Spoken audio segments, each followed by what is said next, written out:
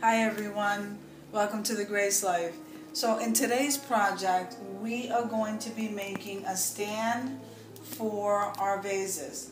Now I had previously made this one, it's the glass stand from the Dollar Tree, and then we wound the nautical rope around that stand. Okay, and now with the jenga blocks we're going to go ahead and do that to this tray right here.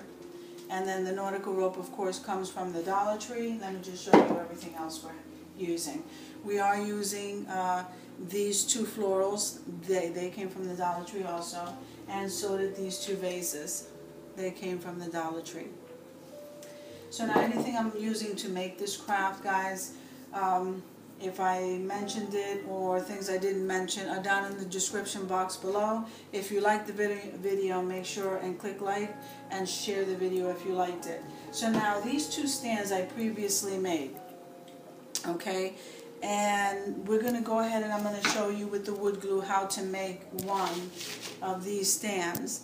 But these two are pre-made and they are going to serve as a stand for this actual candle holder. So we'll go ahead and do that together. Let's jump right into the project so I can show you what I did. So now we're going to take these jenga blocks, okay, and what I did here, so first thing I did was these two jenga blocks are going to have to be glued together. Okay, so I'm going to go ahead and do that.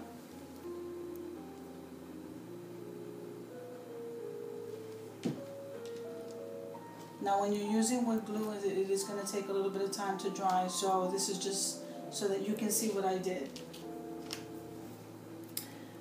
Then what we're going to do is we are going to glue,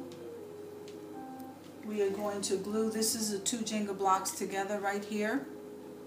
Now we're going to glue on all four sides, one jenga block.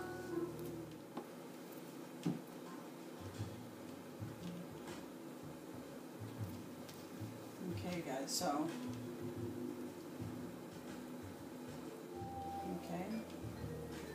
so now once this is done, we're going to take a jenga block and we are going to place this on top on all four sides of this stand here on the bottom.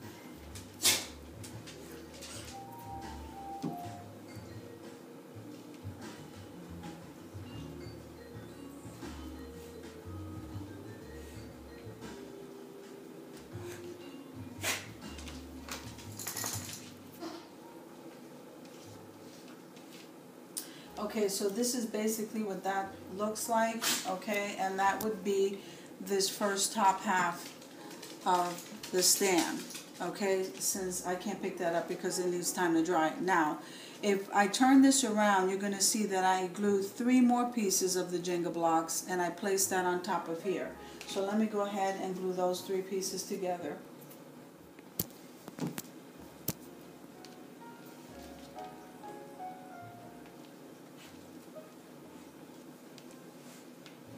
Okay, and you're going to have something that looks like this. Now this is going to dry for a few minutes while we move on to the stand, the other stand. So I'm going to let this sit for a few minutes and then we can move on before I show you how I glued that. So if we come over here, okay, I want to show you how we start off this stand right here with the nautical rope. Okay, now what we want to do is we want to start out with a dab of glue in the center.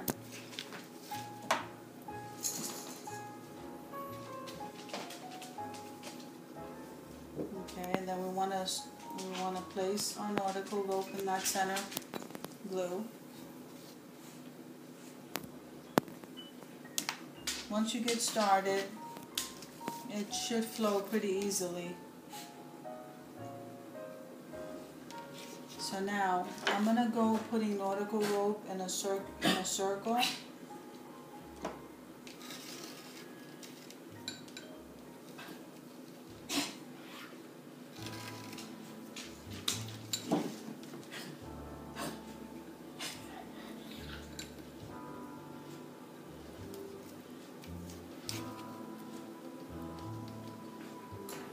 So in a circular motion, you want to keep going around in a circle and pressing down. You should have something that looks like this.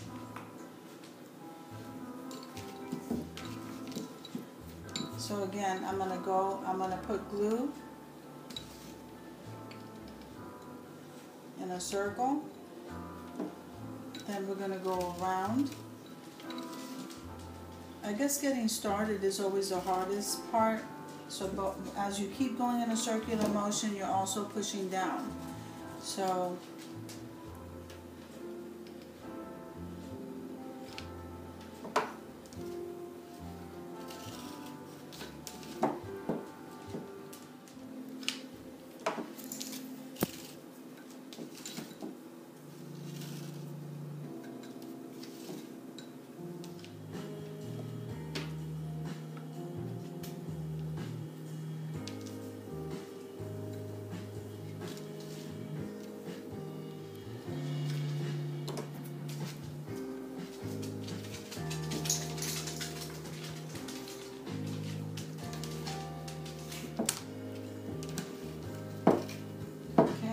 to the end here.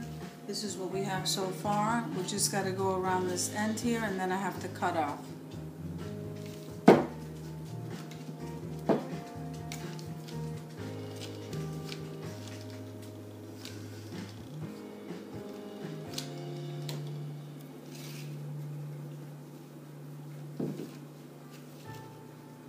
Okay, what I would like to show you that I didn't get a chance to do with that one is I'm going to go ahead and go the extra loop around that glass so that you don't see the glass. So I'm going to go one more time around this candle holder so that you can't see the glass, where that one you can. So this way you can see both, you know, both styles.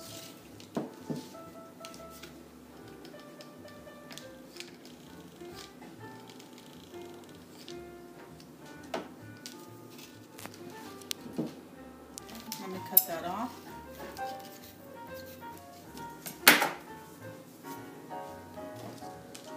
So now with these pieces here that are lifting up, we just want to add some glue, like a little bit of glue in between the strands before we lay that down.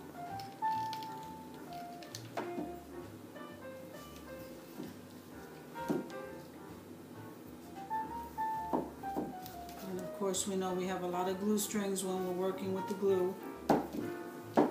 So I do want to show you the difference, besides the fact that you can't see the glass. Because, let me show you, it's probably easier with this one. When you're looking at this, this candle holder from the Dollar Tree, it comes up a little bit, there's a lip. I didn't mind seeing the glass on this one, which is the reason why I left it this way. Okay, so we cut off there, that's one way of doing it. Now, if you do go up on it, what's going to happen, because you do have a lip that comes up, it is going to be slightly above the other nautical rope that we twisted around in a circle, which is fine. I just want to show you what that looks like. Okay, so this is the finished product. So this way you'll get to see both of those. I happen to like them both depending on what I'm placing on it. So if we come over here, okay, this is what we have right now. So just a few minutes with the glue. It is going to have to sit for a while, but this is how what we have so far. So what I'm going to do is very delicately turn it around. Okay, then I'm going to place, and this is what the 3 pieces of the Jenga blocks that we did together look like. We want to place some glue. Okay, so what I'm going to do there, and this is how I made this top lip right here, this extra support. Actually what it's doing is elevating, and I'll show you why. We go in the opposite direction of those 2 Jenga blocks.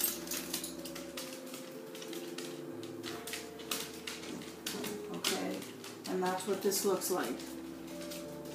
So now I'm going to place this aside because that's going to need to dry for a while. And so this is what we have when we're done. Now the only difference is that I went ahead and pre-painted the project, okay, in the black because I wanted it in black. And so now what we're going to do, I'm going to show you something. The reason why I used these 3 jenga blocks on top of there is because this bottom part of this candle holder has ridges on it. What I wanted to do was elevate it off of the stand so that it could sit flat in the center. Okay, and for that we're going to use, so what we want to do is we want to put some glue in the center of that candle holder, and then we're going to put some hot glue around it. This will keep the project, this will dry instantly, and then the fix-all adhesive will take about 24 to 48 hours to dry. I'm going to turn this around, place that down, and then place this in the center just so that I know it's centered properly. Okay, then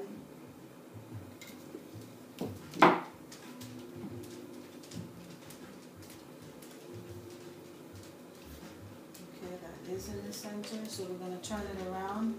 The weight of that, I guess you can put some extra weight on that, but the weight of that is enough for that to sit 24 hours for that to dry.